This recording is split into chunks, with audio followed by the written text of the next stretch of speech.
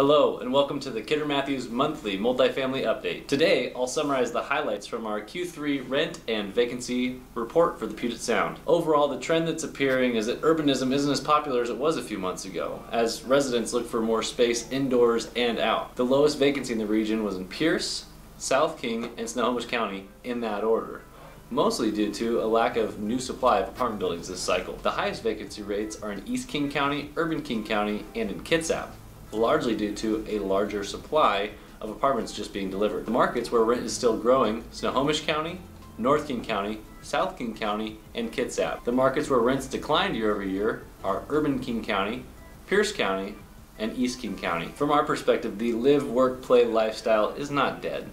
It's just that the value proposition of living in the heart of it isn't there today. People aren't going to work in their offices, and most of the businesses they want to visit as their neighborhood amenity aren't open. But it'll come back. For a more detailed look at individual performance by neighborhood and to see rent and vacancy by age of building, you can download our report right here.